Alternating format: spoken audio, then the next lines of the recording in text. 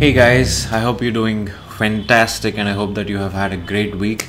So, of course, the new Mac OS is here and that has gotten people excited, and it is Monterey, Mac OS Monterey, and it arrived just 2 days ago.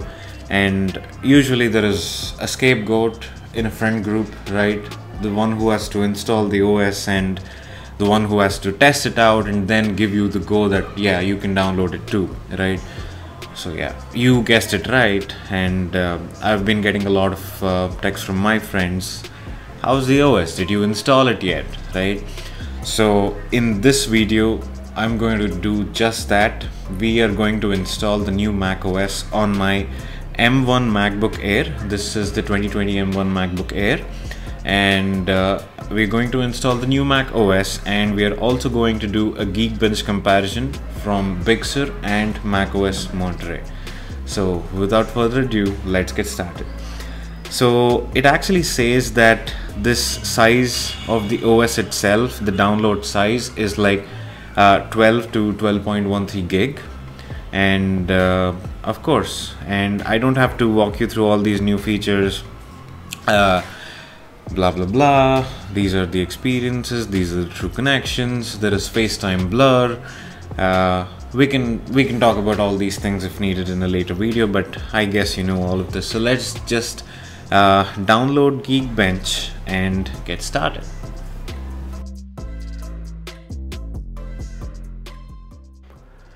I'm running the CPU benchmark first,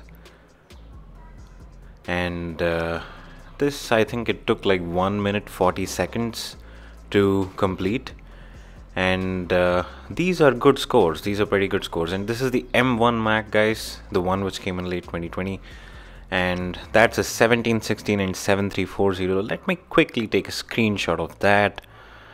There we go. Let me run the compute benchmark now, and this was much quicker. This took like less than 40 seconds or 47 seconds, I guess, and this is the score 16562. And now let's go ahead and install the OS. And of course, guys, just you have to remember that you have to be plugged into power, and this is fairly a large file. I mean, this is like 12 gigs, so this might take some time.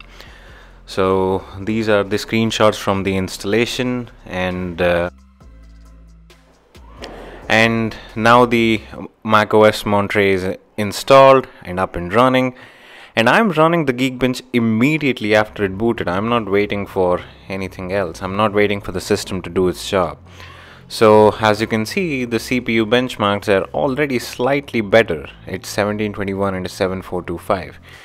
Now let me run the compute benchmark. I'll take a really quick screenshot of this for a comparison later. And then even the time it took to run the benchmark was marginally lower. And there we go. That's around 39 seconds. That's all it took to run the compute benchmark. It took 47 seconds in macOS Big Sur. And as you can see, the scores are also marginally better. Now let's have a final comparison of the two. On the OS Big Sur, the single core is 1716 and here it is 1721, and coming to the compute benchmark, it's 16562 here and 16828 on Monterey. So that is it, guys. That's the conclusion. In fact, after the installation of the new OS, I didn't even wait for the OS to do its job. Usually you'll have to wait a little bit and then figure out, okay, hey, once everything is set, then you have to run a Geekbench. But I didn't even wait for that. I just went ahead and ran the Geekbench immediately after the installation of the software. And even then, the performance is marginally better. So if you're thinking, even in the remotest corner of your mind, should you get the new OS? The answer is yes, undoubtedly yes. If you are running on Big Sur and if you're thinking of moving to Monterey, absolutely without doubt do it, especially if you're running on an M1 device, be it the Air or the MacBook Pro. I'm running the Air, right? So, and it's fantastic. The performance right now, it has gone up. Of course, the real world results might be slightly different, but if you look at the Geekbench right now, again, I didn't even wait for some time for the OS to do its job once the installation was done. I just went ahead immediately and I ran the Geekbench. Usually you're supposed to wait for a couple of some time and then run the test. So it's really good. I have no complaints. I tried using a little bit of Final Cut and everything, and it sounded good until now. So hopefully it's going to be like this. And right now, from the Geekbench results, you can absolutely go ahead and install the new OS that has just come out. So that's about it, and I hope I helped you make a decision today, and thank you so much for watching. Peace.